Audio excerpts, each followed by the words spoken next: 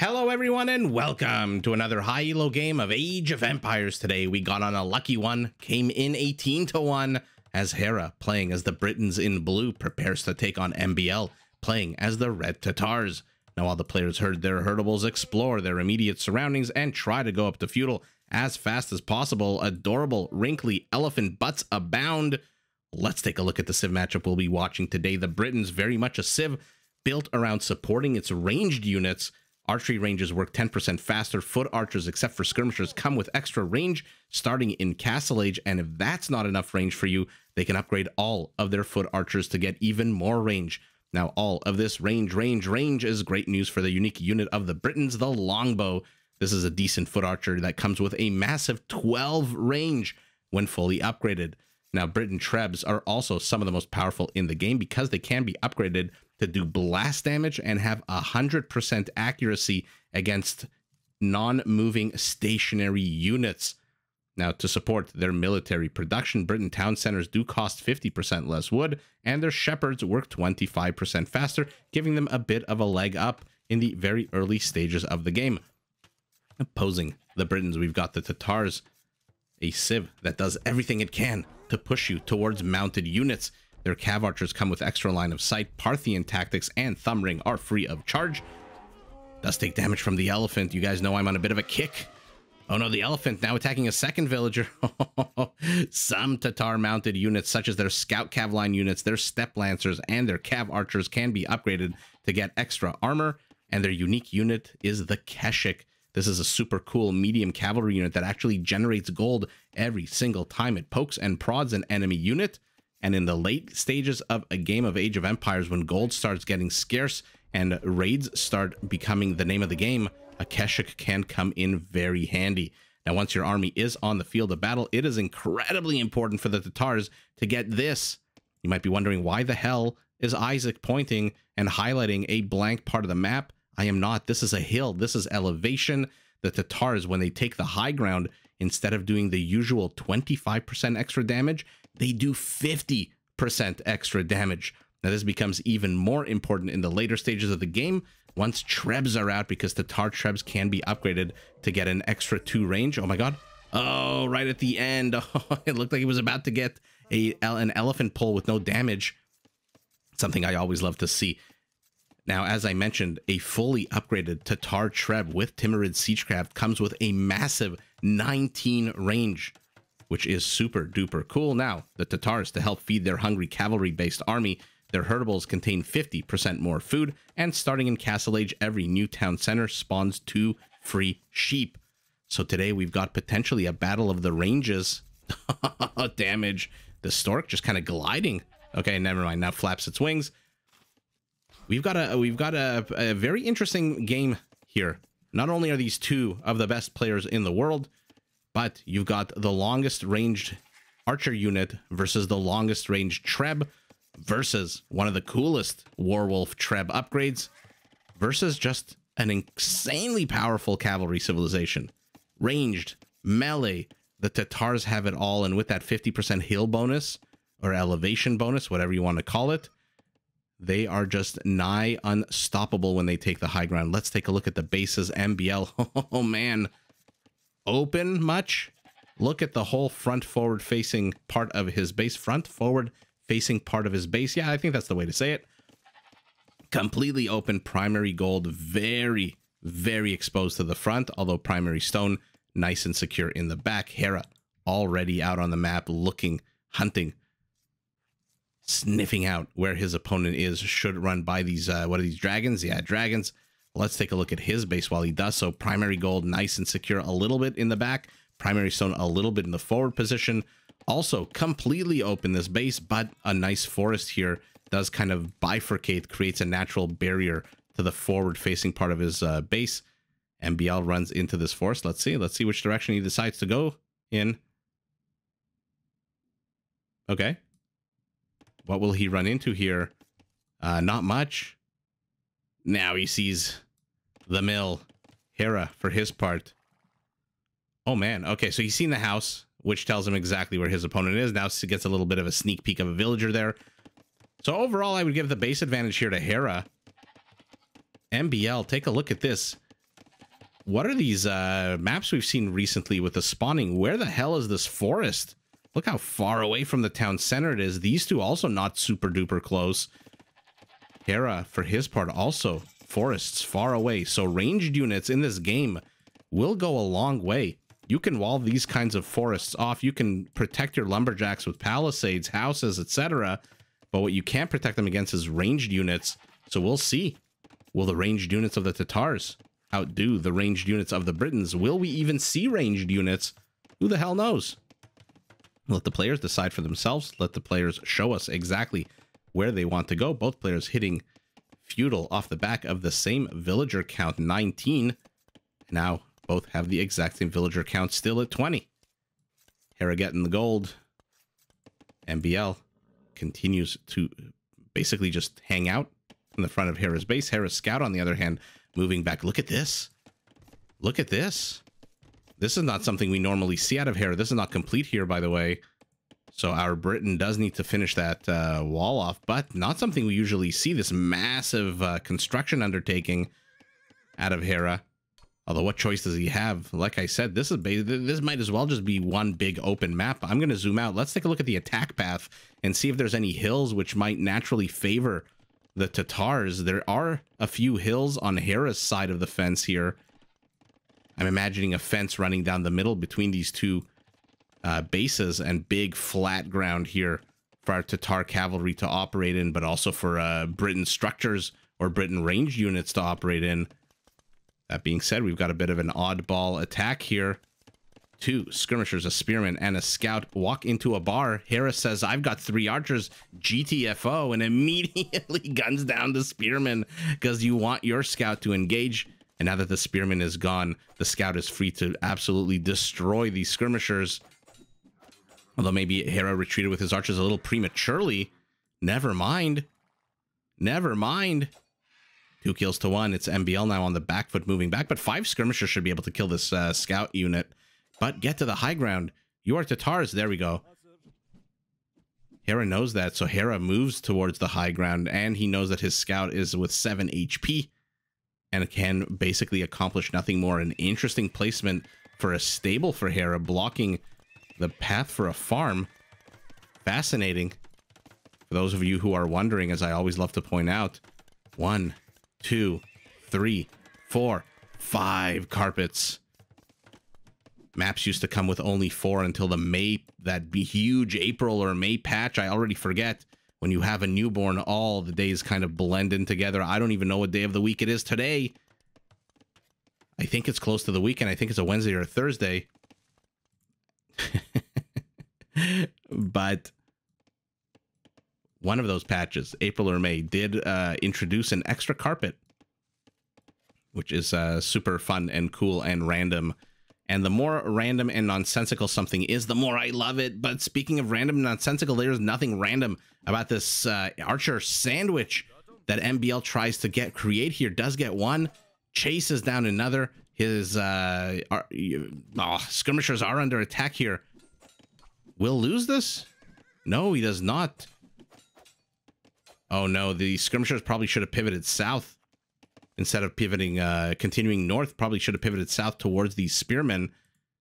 Now Hera running around, but one of these scouts does have a horrible, horrible amount of HP, 12. And now his gold is very exposed. I thought MbL's gold would be the problem here in this game. No, it turns out it's Hera's gold. Okay.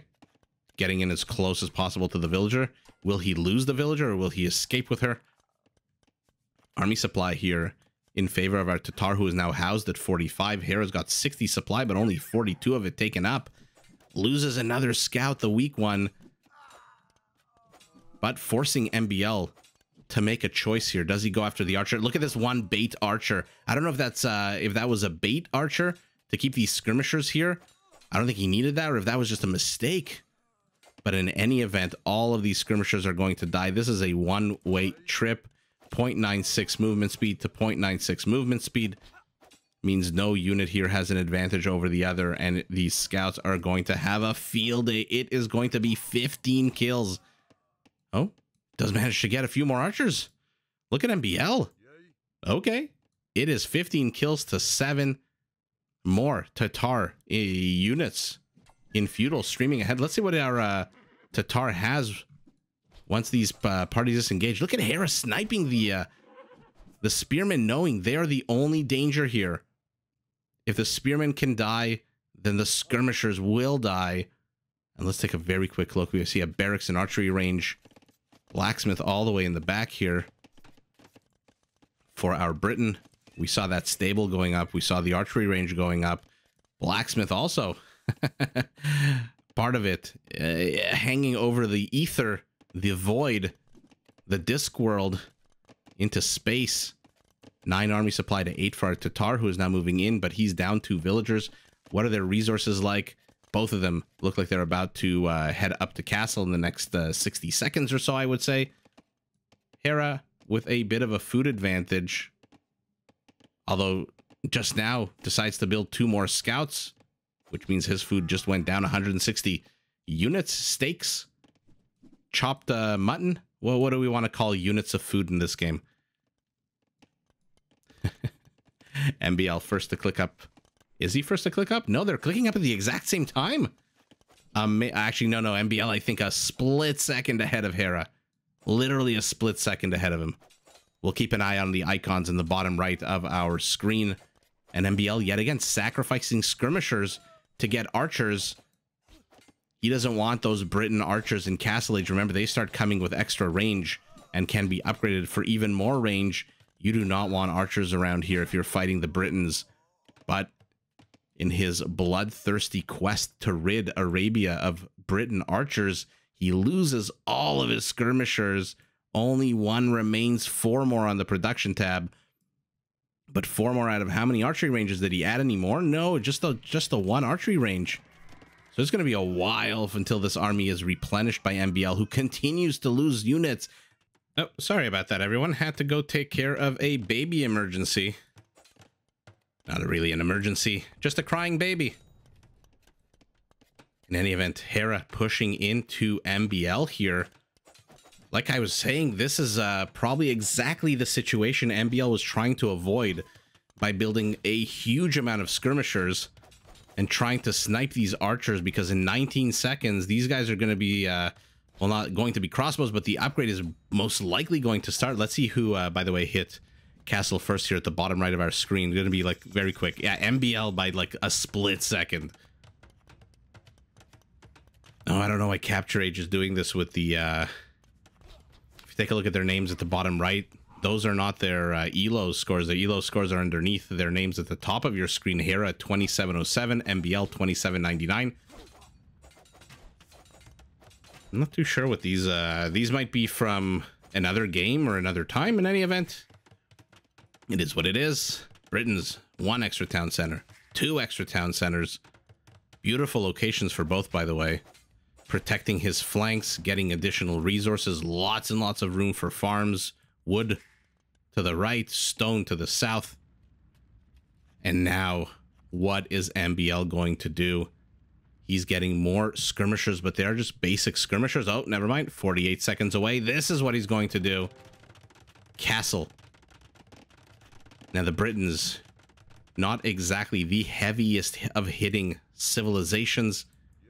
These crossbows are going to be very scared of a castle, which, by the way, he must have seen. Yeah, he saw the construction. Keshiks. Okay, let's see it.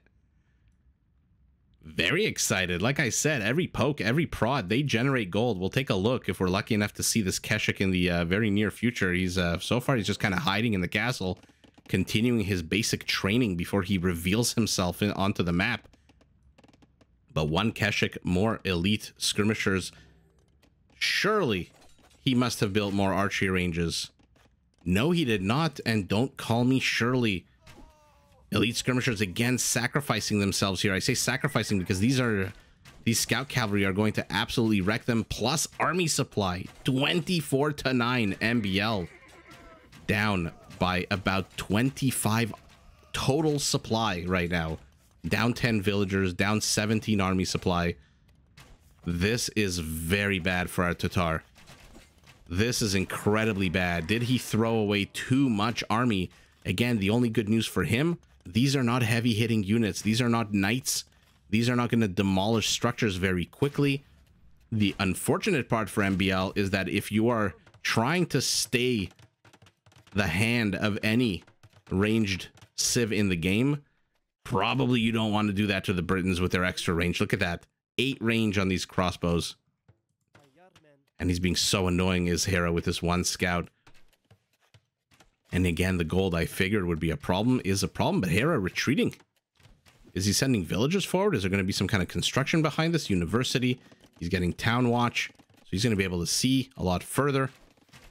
A knight coming out from him as well. 3 Keshiks for a Tatar who has gotten his army supply up to a massive 11. Although we'll see how much more he can build. Hera is housed at the moment. I don't see him building any houses on the map. Do you? I don't see anything on the minimap to indicate that Hera is building any more housing, any more supply.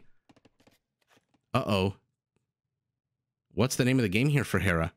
He's not building units. Okay, now I think he realizes it immediately. 3 houses. So supply block there for a little bit allowed MbL to add 4 more army supply to his army.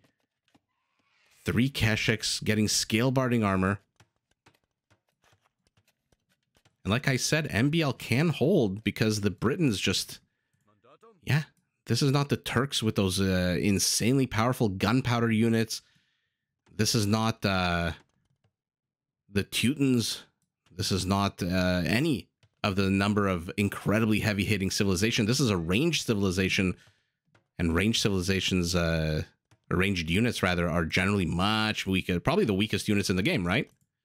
I mean, it makes sense. You're relying on your range. You're relying, so far, Hera relying on his dodging skills here. Okay, he seems to be going Keshik's bloodlines as well. So these 7 Keshiks here, they are... What a beautiful unit. When your job is to raid for gold, you better deck your horse out in gold. Look at that. What a fantastic, wonderful unit. Finally does manage to get that scout. That being said, was not exactly a game-changing pickoff here. I'm trying to zoom in on them when they're in the relax mode, just so we can see this unit. Oh man, such a pretty unit. Hera says, you know what? I'm not even going to bother engaging into your skirmishes. Hera respecting MbL's army, perhaps a little too much. Perhaps a little too much. He's ahead by 20% in terms of score. A 4th town center going up for him. I mean, he doesn't have our God's Eye view. Imperial. That's what the game plan was. That's why he retreated. He didn't want to put on any kind of aggression here. He does not want to lose any of these crossbows, even one of them, because I suspect we are going to see arbalests out of our Briton. I might be wrong. Oh, good. Well placed town center here, though. Might want to, and every new town center, you get the 2 free sheep. Remember, their herdables come with 50% more food. So MbL must suspect something, right? He says, you know what? I saw your massive army. There's no way you're scared of a few skirmishers. I don't think you've seen the Keshiks. So where are you? Why are you not attacking me? And MbL needs to scout yesterday. Hera's doing a fantastic job scouting with this one knight, knowing that it's not going to take that much damage from skirmishers. But the knight doesn't have the vision that a scout would have. So both of these players playing a little bit in the dark. MbL vying for control here of the center. Hera a minute away from Imperial. Look at MbL's resources. Look at MbL's resources. He has no clue what's about to hit him. Okay, never mind. Does see the Keshiks now. An interesting attack round there from Hera, expecting the Keshiks to immediately head north. They do not, which means he wasted one of the volleys, which means he is going to lose. Take a look at his gold, MbL's gold, once these Keshiks engage into battle. 195, 196, 209, 210, 211, 212. It is so cool to watch. Now the Vikings have to actually kill a unit to get the gold with the new patch. The Keshiks do not. The Keshiks just have to poke and prod with their lance, their spear, their golden spear of economic destiny. And MbL somehow susses out that he needs to attack, and I think Hera here with a little bit of a mistake attacking those Keshiks before he hit Imperial. MbL, what do you do here? Okay. You have two choices. As always, you have three. You can always resign, which I don't think MbL should do. But realistically, you have two choices here. Do you go and rush up to Imperial yourself, or do you double down on Castle Age? And that is what our Tatar is doing. Now look, doubling down on Castle Age, not a terrible strategy with Keshiks on the field. Obviously, you'd want Elite if you can. But like I said, the Britons, the crossbow currently attacks on a 7. He saw Light Cav that attack on a 7. This army is manageable for a Tatar Castle Age army. Let me know in the comments below if you agree, disagree. I think against the Britons Imperial, I mean, soon it's going to be very hard. Don't get me wrong. Very soon it's going to be very hard for MbL to deal with this army, especially since he's housed at 115 and I see only, what, one house being built? But as things stand right now, the best unit here is the Keshik. 4 pierce armor makes it very strong against a crossbow that attacks on an 8, which means they do a damage of 4, which means they need 33 crossbows to one-shot a Keshik. 33 crossbows, and he's got 20. So the Keshiks will be able to close the distance between them and the crossbows, but MbL needs to be careful. Again, I mean, his army is positioned perfectly. Skirmishers to the right to take care of the crossbows. Keshiks to the left to hound and dog the light cav. But he needs to buy more time. If you want to go feudal versus castle versus imperial, you are going to need numbers. And right now, MbL does have the numbers. But any second now, the best of his scouting knowledge, these crossbows with their 10 range. 10 freaking range at any moment can become arbalests. Wow. Hera, look at this. So defensive. Protecting his flanks with a castle to the south, a castle to the north, and the Keshiks move in. MbL realizes that, again, in any second, these guys can become arbalests. Look at the surround. The attempted surround on the crossbows wanted to block their path with bodies so that the skirmishers could catch up. I mean, look at MbL's gold. Going up, up, up. And he is doing a good job. Unfortunately for him, these are now arbalests. Arbalests that attack on a 10. No armor upgrades yet for our Briton, by the way. Still 6 seconds away just from padded armor. Just the most basic +1 armor, which they now get. MbL still has the army supply. He's down almost 40 villagers. Hera just absolutely crushing the economy game, although I think 130 villagers for Britons might be a little bit of overkill. Probably better in the 120 range. But what's an extra 10 villagers between friends? Who knows? Who cares? Another castle for the Tatar. I was going to say for the Keshik, but no, this is the Tatar. Keshik streaming forward. MbL's army composition is not bad. Don't get me wrong. Again, these arbalests attack on a 10, but 4 pierce armor means they do 6 damage, which means they need 22 shots to kill one Keshik, and there's only 13 of them on the field. 15 in total. And he's not nullifying these arbalests yet. But now our Briton does take the army supply lead. Now there is a castle, which MbL is going to see. This is his vision. There is a... I don't know why Hera is so hesitant to engage into this. Oh, MbL taking an absolute terrible fight in terms of his skirmishers. Once they die, the arbalests are going to be free to support this light cav. And he's got enough of a meat shield here to absolutely take this fight. Let's see what happens. Am I right? Am I wrong? Castle also goes up right behind MbL, backstabbing arrows. Oh no, our Tatar dropped a sub 10 army supply. Finally has more than 100 villagers, but oh lord. And he's gonna see this castle go up. Yeah, what do you do?